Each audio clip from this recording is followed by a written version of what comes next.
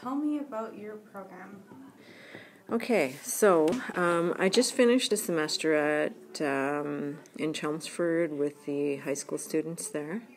And there I was teaching Native art and Ojibway language. But Ojibway language is my specialty, so whatever school I'm teaching at, and that includes here, I'm always teaching Ojibway language. I just started teaching Native beliefs and Native studies as a combined course of study here at this school. But my specialty is Ojibway language. So what age group are you teaching?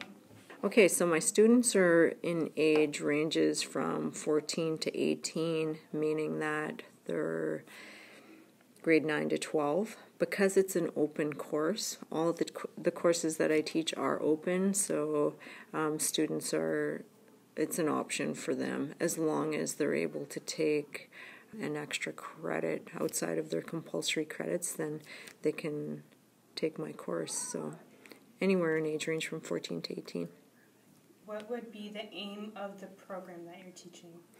Because I teach it's almost like three different courses, but the Ojibway language course specifically, I guess we could say that it's teaching the language. So we're teaching concepts of the language.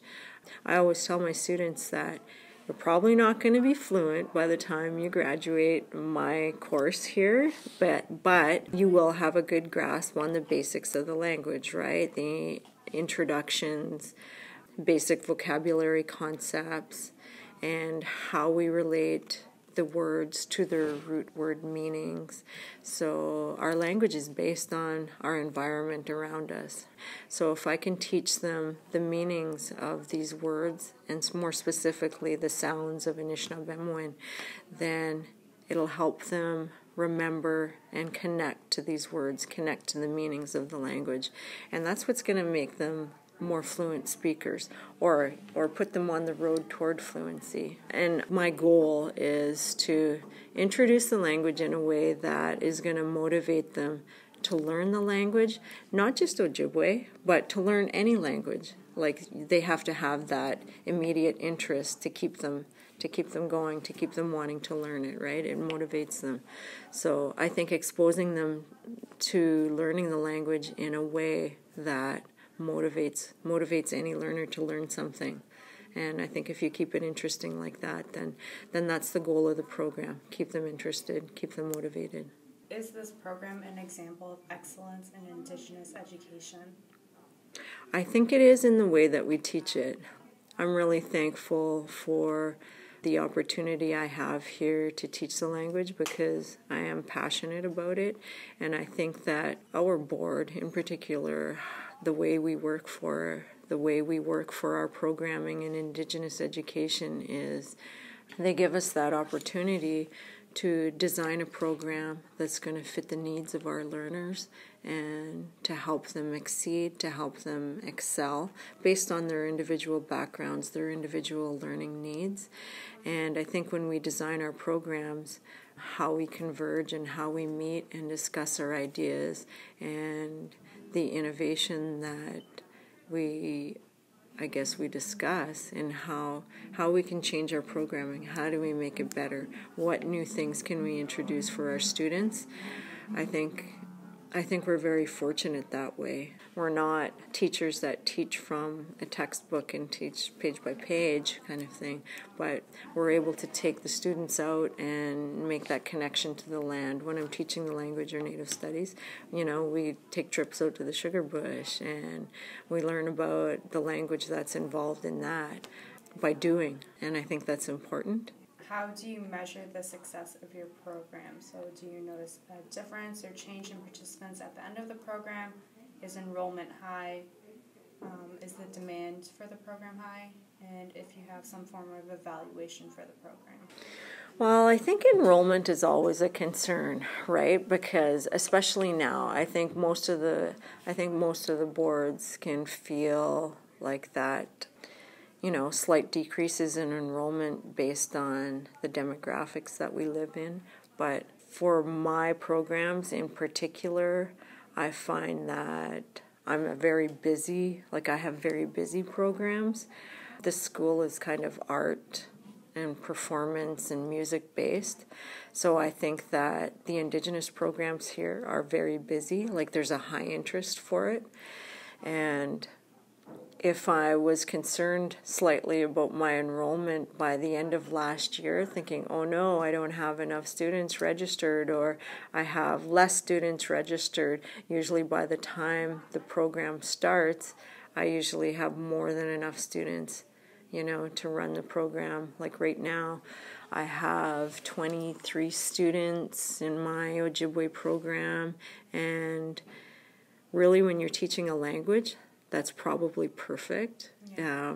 When you have too many students, I do less one-on-one, and I like to do lots of one-on-one. I like to do lots of hands-on activities. So, and I think in Native Studies I have just as much, if not more, students. So I think demographics, like we're kind of an inner city school here, so I think we're meeting the needs of the families that live in this area. And it shows the success rate. Like last year when I finished the program, I'd have students coming in to see me that, haven't taken my programs. They see what we do. They like what they see. And then they say, oh, yeah, you know what? I'd like to do that too. You guys are making mittens. Oh, I want to make mittens. And they see how it fits into our program, and they think, wow, I didn't know you guys do that. So when they come back the next year, they already have an idea. They have a plan that, oh, I want to take that. So the interest is there. So I'm not really, I can't really be too concerned when the enrollment is down, because usually by the next year, the next semester, I have more than enough students, and it's telling. That interest that the students have is telling in how successful the program is. So one of the things I've done in the past was have a QR code that the students can scan, and they can see pictures of what we do in our program, and they like what they see. I'm a huge advocate of taking pictures as part of my assessment, because sometimes if I'm working in one area of the classroom, but I take a picture of the entire classroom and I see the students engaged, well, when I'm working one-on-one, I may not see everybody, or I may not get to everybody, but if I'm taking pictures of the students at work, I can gauge their interest, and I can do more observational assessments that way. But I do have my rubrics and my checklists and my other types of observations that I do. One of the things that I like to do in these courses, because they're open, I'm not bound to have an exam in my classes. So usually what I try to do is I try to do enough written and oral tests like throughout the semester, but at the end I usually do some kind of culminating project or culminating task with the students, something in which they've had input on. So like one semester it was moccasins. So the students were saying at the beginning of the semester, oh, would I ever like to make moccasins, right? And I warned them. I said, geez, that's not an easy task. Like I said, I've made moccasins before. I can teach you how to make them, but it does take a long time, and it's very tedious. You have to know how to sew, and we have to make sure we get all the material. So I did a cost breakdown of what it cost. I made sure they know, this is. It's not cheap to do this. If you want to do it, I'll access the funding. So I accessed a grant to do it. And you really have to plan for stuff like that, because that's a project that takes, it doesn't take a week for them to make it, because I'm with them for 70 minutes a day, which I like, because, it's different from elementary. Elementary is only 20 minutes. 20 minutes per class, but 70 minutes, I said, yeah, I think we can do it. So we started in November. We finished. For the first little while, I think we were doing it once or twice a week, and then come December, we were doing it every day, like every class. But it was really nice, because they'd come into class and they'd say, okay, can we take out our moccasins and work on them? And like some of them were doing beadwork, and sometimes I'd teach when they were doing beadwork. Yeah. And that works out really well, because they're quiet, they're focused, and it's a different type of learning, right? I think you use your brain differently when you're doing hands-on activities like that, and they're paying attention in a different sort of way, and that works out really well.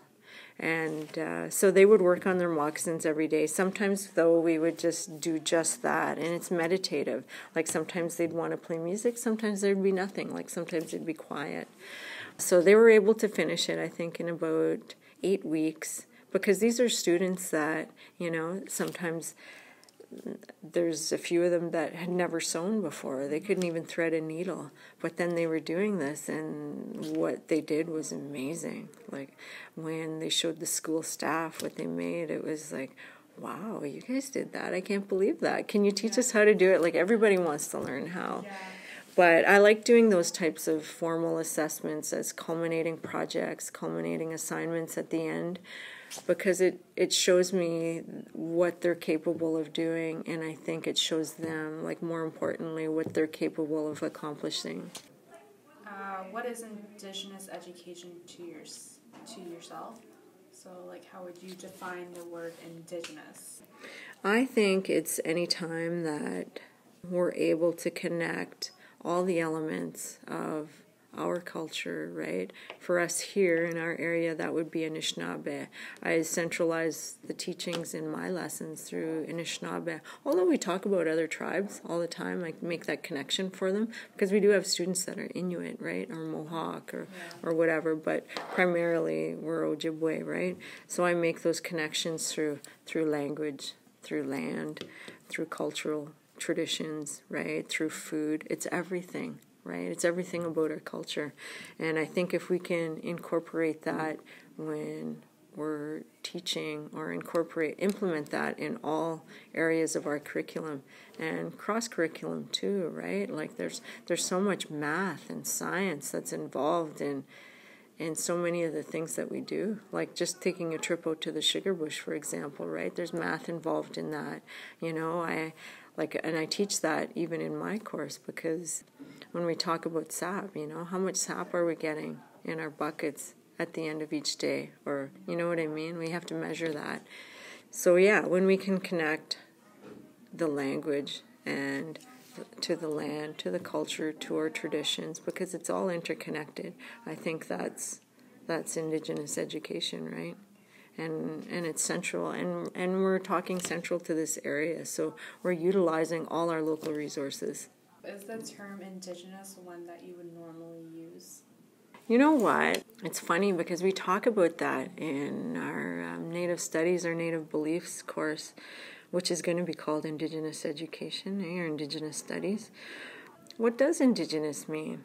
Right? Indigenous can mean anyone that's indigenous to a particular area, right? It may not mean that you're Native, or that you're an Indian, or that you're Anishinaabe. So it could mean someone that's indigenous to this area, and they understand that.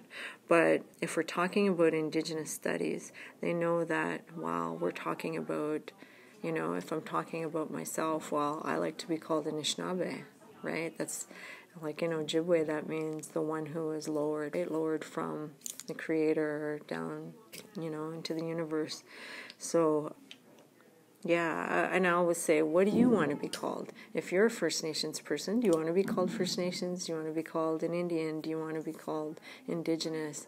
And I think that, I don't know, it's up to the individual, like their own perspective, right? And that's what has meaning. Yeah, that's what has meaning for them.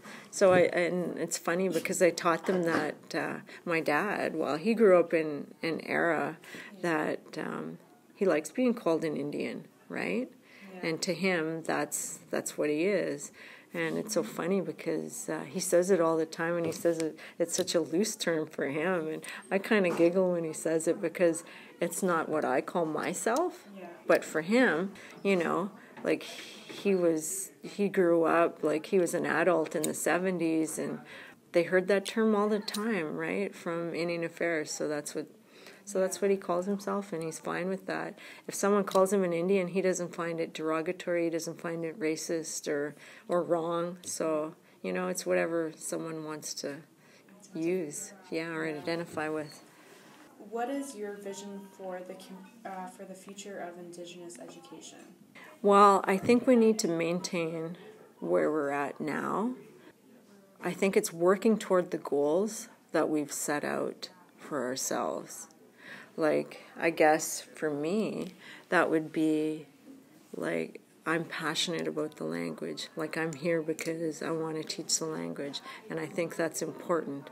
I think that if we're going to maintain a certain level of cultural connection and that understanding of that interconnectedness that we have with our land and the culture, I think that we have to maintain our language.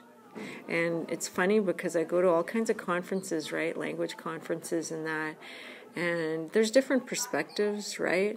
There's the perspective that, oh, like our language is being lost, right? And my own thoughts about that is that, people that are fluent, it's definitely more rare. But I'm not going to say that, I'm not going to hold that perspective or that belief that our language is lost, because I have enough hope for the future that, like, I'm an example of that. And then I have students that I teach to that are an example of that. They're a testament that our language is going to thrive and it's going to continue, because last year, for example, I had a student who is taking post-secondary program to become a native language teacher too, and that's a compliment to our language, like that we have those young learners that are still willing to take on that responsibility. So it's about sense of responsibility, right, and achieving our goals toward the future for maintaining our language. And if we maintain our language, I think that it makes us easier to preserve our culture, to preserve our traditions, because they're connected, right? Can you think of any types of information that if you had now, it would help to achieve your vision? Oh yeah, it's everything we do here every day. It's probably our elders too, maintaining that connection, right? Like for myself, like I have my own go-to resource people that I speak with on a daily basis, and that would be my parents. And I encourage my students to do that. I encourage my own children to do that. You have to spend time with your grandparents. It's important to spend time with me, but it's more important to even spend time with them, because that's not going to last forever. Like, you have to see and feel the value in spending time with our elders and our community people that have all these gifts that they want to teach to our younger generation.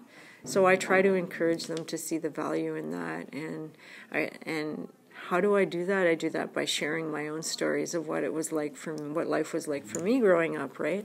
Like, I have family members that all went to residential school and went to different institutions where racism was prevalent and where there were struggles, right? So I think it makes them more aware of how we live today, like what's good today, like how they're living a good life, They have more than we had when we were younger, right? Like, my family wasn't a rich family when I was growing up, by far, right? We were poor until we got a little bit older. But yeah, so that's important, and I encourage the students to spend time with our elders and to value that. I think they understand that. Just getting back to, like, achieving that vision, I think it's important for us, like, as cultural resource people, as language resource people, to get together on a regular basis, and that's what we do. Like, when we converge and we meet at our language gatherings, our elders gatherings, like, if you've ever been to those, like, it's important to maintain and to keep doing that, because when we go there and we converge like that, we're developing programming, right? And it's important. We're developing and we're sharing our resources. We're developing curriculum. We're meeting with people from the ministry and things like that to provide that input that's so important for the future of our students and our community, our families, right? So that's important too.